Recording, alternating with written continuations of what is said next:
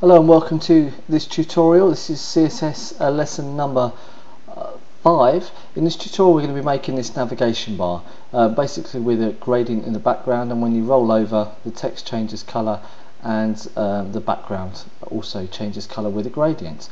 Okay, so let's get on with this because we don't have much time. I'm just going to open this index.html up, which is the file that we're going to be using.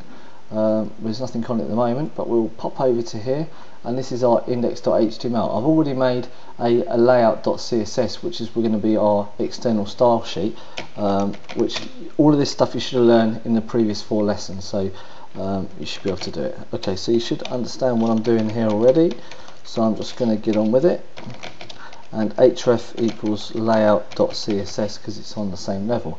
Okay, what we're going to do first of all is we're going to make a div with the class of navbar, and then we're just going to close the div, and then what we're going to do is inside this we're going to make 5 buttons. So we're going to say div and with the class of button, which is going to be the actual button itself, and with a div, and inside this div we're going to basically make an anchor tag, so it then navigates to the next page that we want it to go to, and by putting a pound sign basically says it's going nowhere. It's just an anchor tag, and inside this we're going to say home. Okay, what I'm going to do is I'm going to copy these, and I'm going to paste them down 5 times to make 5 buttons. Give me a second and I'm going to change all of these. Okay, I'm back again. Now I've changed all of these buttons, so they're now basically proper buttons. We'll just save this out and see what it looks like. That's what it looks like. Not very pretty at the moment, but we're getting there. Okay, what do we need to do next? Let's pop back over to our code. Next we need to make a class for the navbar and a class for the button, but we're actually going to be talking to the anchor tag with inside the div tag, rather than just giving the div a class. It will come a bit clearer later on. So let's pop over to our layout.css to make our styles. Let's zoom in slightly, and we're going to make a navbar class first of all, and then we're going to make straight away our button class. And as I said, we're going to be talking to the anchor tag with inside of it, because I'll show you shortly. Okay, so first of all we're going to make our navigation bar 1000 pixels, height of 25 pixels. We're going to say that the font family is going to be Verdana, and the font size is going to be 13 pixels, and line height is going to be 22 pixels, and font weight is going to be bold. Okay, so let's Control S to save, and we come to here, and as you can see now it's basically done everything I want. Now, okay, why is it blue? It's basically because of the anchor tag. As told, the default settings for an anchor tag is basically blue and underlined. So what we need to do inside this button now, inside the anchor tag, first things first, we need to format the colour. So I want the colour of it to be black, so that's 3 zeros, and we don't want any underlining within it because I don't like it. So we'll say text decoration equals none. That strips away any decoration at all, and I want the text to align center as well. Okay, so let's come back to this, and I want each button to be the width of 100 pixels and the height of 25 pixels. So you can just get a look of it there. I'm going to Control S to save this, and now as you can see it's there. So what I'm going to do is with this navigation bar, I'm going to give it a border so we can see what we're playing with, basically. 1 pixel solid and black.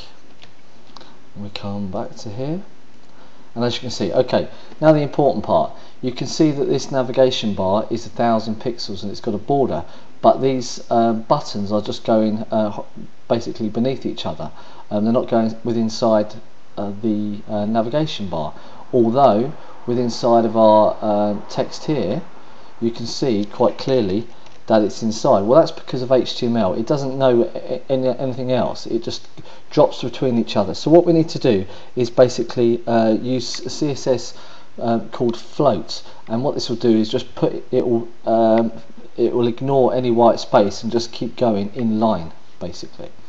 So let's just save this out again. Okay, so what we need to do with inside our button class, talking to the anchor tags, we need to say float left, and Control S to save, and you come here and you can see all these buttons now go on the same level. This is all okay in Firefox and Internet Explorer, Safari, Opera and so on. It's all the same coding. Okay, now what I said about while we're talking to the anchor tag is, as you can see here, anywhere we roll over away from the text, it becomes a link still, okay, which without, if we take away the A, take away the A and then basically refresh this, you'll see that it goes underlined as well, because we haven't told the anchor tag to strip that text decoration. And as you can see, the cursor stays as an arrow, and it only goes to the pointer, the hand, when we go over the text. Well, this is very important for a good navigation bar. So let's Control S to save this. Okay, so let's just quickly come back to this again. It's back to normal. Okay, the next thing that we're going to do is basically put a background onto the actual navbar div itself. So we're going to spread a whole background, but we're going to be using a JPEG image. If it comes to my desktop here, you can see I've got two JPEG images here. I've got one navbar grad and one navbar grad roll, and these are 1 pixel in width and 25 pixels in height. Yeah, both of them are. So what we're going to do is, rather than loading one big JPEG up, we're just going to load two very small ones, and then we're going to repeat it all the way across the x-axis. X-axis meaning from left to right, y-axis meaning from top to bottom. Okay, so let's just get on with it, shall we? Okay, so let's go to our navbar, and there's two methods of doing this. We can basically say, I'll write it out so we don't waste time, is Earl, and we've got navbar grad.jpg and repeat equals x. It's got one way of doing it is just like this, or the second way of basically doing it is repeat x, and then what would be here would be background image without this repeat x, basically. But it works on both browsers, just using this, which means it's one line of code less that you have to write, and it means it's one line of code less that the browser actually has to read and load. So anyway, so this is now the background Earl, which we're talking to, is navbargrad.jpg, because it's on the same level. We don't have to put any dots or any forward slashes and so on. And repeat x means it will just keep on repeating x until it hits the end of the 1000 pixels, basically. So let's Control S to save this, come back to the navigation bar, refresh and have a look. Now you've got a nice gradient background, which looks a lot smarter than using just a single solid colour. Okay, well at the moment when we hover over these buttons, it doesn't actually do anything, although they are links. I want the text to change colour, and I also want the background to change the gradient as well. So let's get on with this.